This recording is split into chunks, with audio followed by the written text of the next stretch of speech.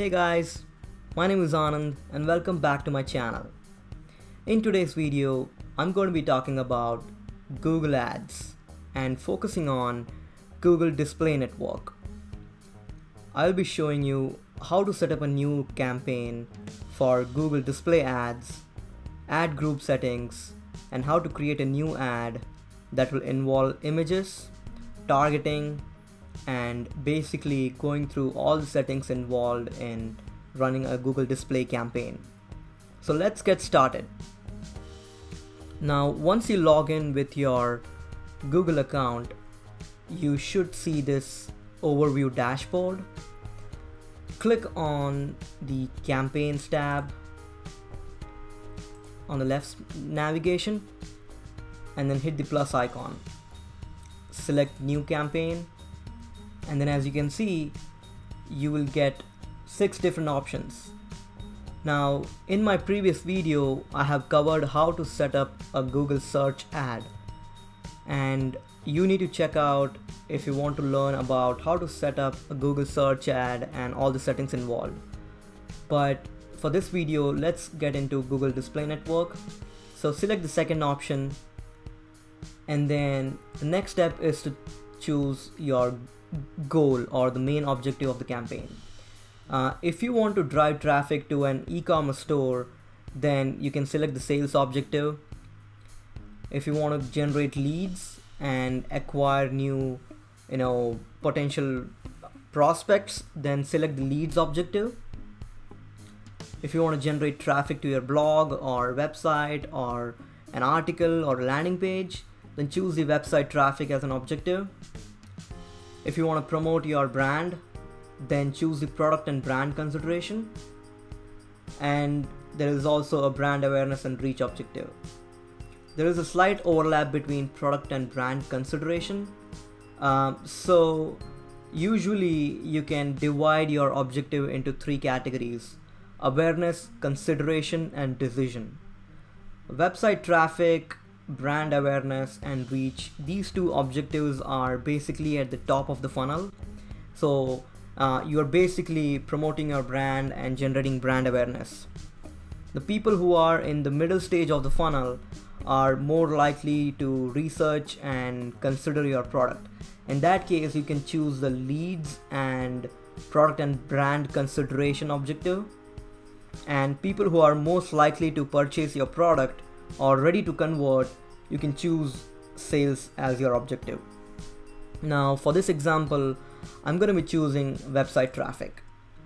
Once you select your objective, you have 2 different options: standard display campaign and Gmail campaign. Now we want to show our ads on Google's Google's display network, which can be, Huffington Post, BuzzFeed, Mashable, CNN, Nike.com, and all the different websites where your audience is hanging out. So we will choose standard display campaign. But if you want to show your ads only to people who are browsing their emails, then you will choose the Gmail campaign. But for this option, for this video, I'm going to be choosing standard display campaign. And then finally you will add your website URL and then hit continue. Alright, you can name your campaign as website traffic display campaign. Choose the location. If the ad is going to be displayed all over the world, then you will choose all countries, or you can choose a specific location by using this option, and you can say I want to display the ad only in Canada. So you can choose specific countries. I'm going to choose United States. You can even exclude people. So you can click on more options and you can exclude people from certain countries. Choose the language as English, or you can type any other language that you want. Then in terms of bidding, we want the bidding to be based on clicks. Since the objective is traffic, I'm gonna choose clicks, and I'm gonna manually set bids, and then I'm gonna pay for clicks.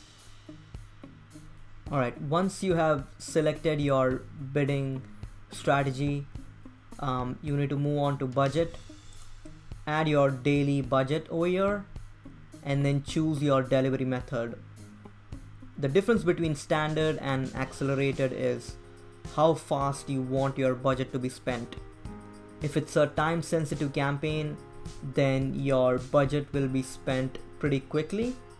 But if you want your budget to be spent evenly over the duration of your entire campaign, then you will select your budget delivery method as standard. Moving on, we will name our ad group as display only keyword targeting. So you can name whatever you want, but I like to be specific, and that's why I'm naming it as keyword targeting display only. And generally, I even try to add more details about the category. So what I mean is, you need to structure your ads based on the category or the product category that you are trying to promote. So let's take an example. Let's say your blog has 4 different categories. Then you can create a new ad group for each of those categories, and then under each ad group you can create multiple different ads. So that way your campaign is well organized, and it should follow your website sitemap or hierarchy, and you will be able to promote your business more efficiently. Another example is, if you are promoting an e-commerce store, then you can create a separate ad group for each of those categories. Alright, next you want to move on to audiences. So in this section you have three different options. You can target your ads based on what people are interested in and their habits. So say for example, if you choose this option, you will be able to select what people are generally interested in. So if you are promoting a food and dining business, then you can choose like multiple different habits and interest, and that way Google will display your ads on all the different websites that are focusing on fast food and coffee shops. The second option is what they are actively researching or planning, and these are custom intent audiences, and this is automatically created by Google based on their website activity. The third is how they interact with your business. Now this is the most powerful type of audience targeting, and basically this is remarketing, and you can remarket to all the people who have visited your website. You can even remarket to a custom list based on a customer list that you already have. I generally like to use this option, the third option, because it gives more return on investment, and obviously people tend to convert more if they have already been to your website. But in this example, I'm not going to choose any of them because I will be targeting people based on keywords. Moving on, we have demographics. Now you can choose gender, age, household income. I'm just gonna select all for this example, and then hit done. And then your ad group bid. Now this is where you will set your maximum cost per click. To start out with, you can say 25 cents as the maximum cost per click, and as soon as you add the ad group bid, on the right side Google will show you, like, based on your selected bid, how many clicks and impressions you're about to get. Alright, once you are done with all the settings, you need to click on the ad, and this is where you will create your ads. So I'm gonna select create ads later for now, because I want to show you all the different options. hit create campaign,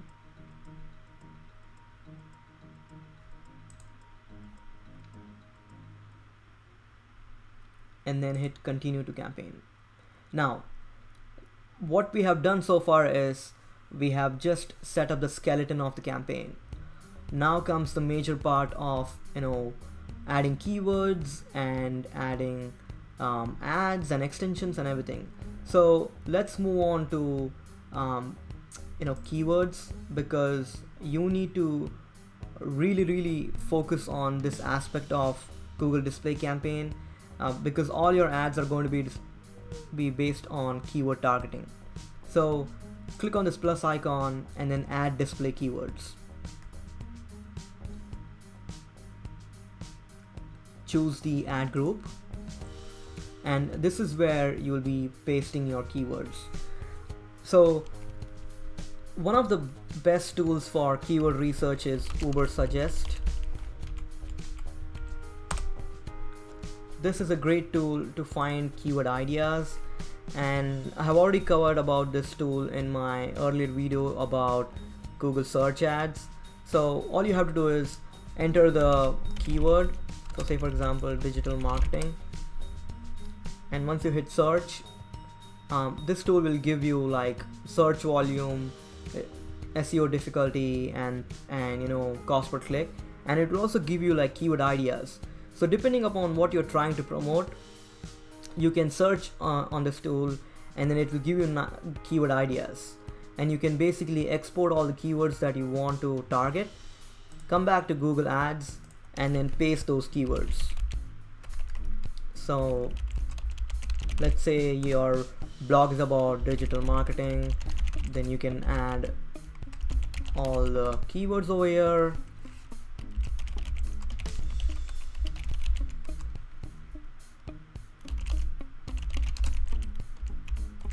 So I'm just gonna pick some of the examples over here. Once you are done adding all the keywords, you can hit save, and now you have finished completing your ad targeting. Next step is to move on ads, because you haven't created any ad yet. So you need to click on plus and then click on responsive display ad. Alright, choose the ad group and add the website URL. Now the best part is, let's say you don't have images that are already ready for you to upload over here. You can click on images and logos, and then what Google will do is it will try to scan your website, and once it's done scanning, you can actually start using some of the images.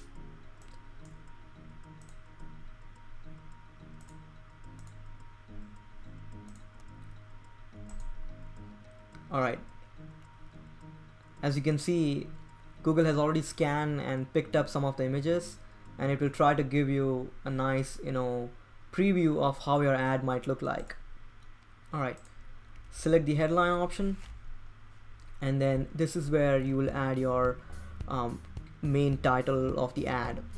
So you can say how to capture leads, learn more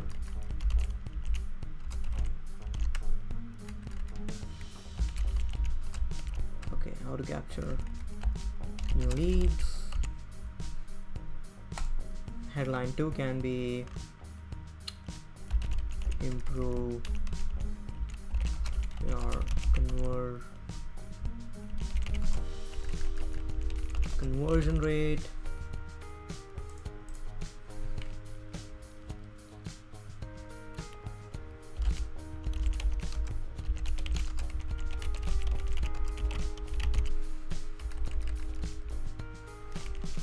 Something like that. Basically, you are adding a bunch of different headlines that is going to show the key value proposition about why they need to click on your ad. You can add long headlines over here, download the PDF and watch a webinar about digital strategies for your business, something like that. You can add like up to 5 headlines and 5 long headlines, and then you can add your business name,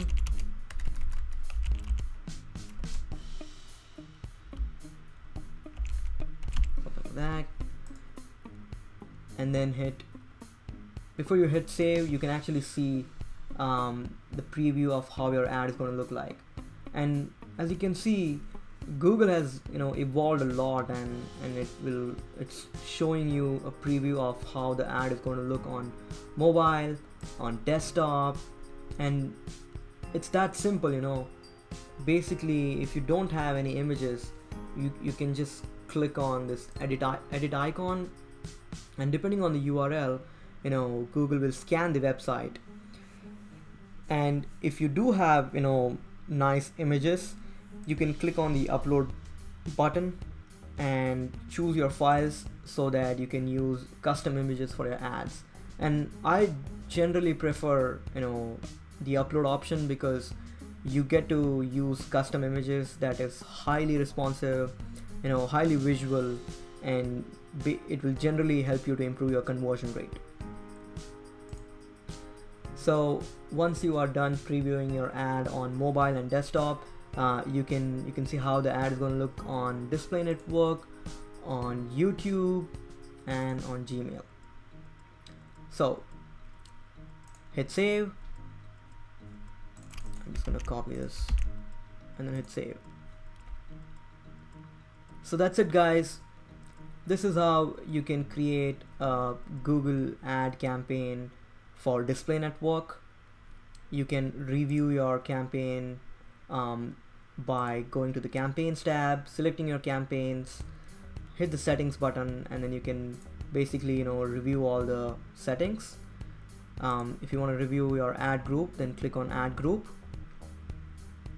and then check all the settings for the ad group. Click on the ad group and then hit settings, and then you can click on the ads and extensions. You can click on the edit icon to make some changes. If everything looks good, then you can move on to keywords. Obviously you need to add at least 20 to 30 keywords, and use keyword modifiers like exact match or broad match, so that you don't waste your ad spend on broad keywords.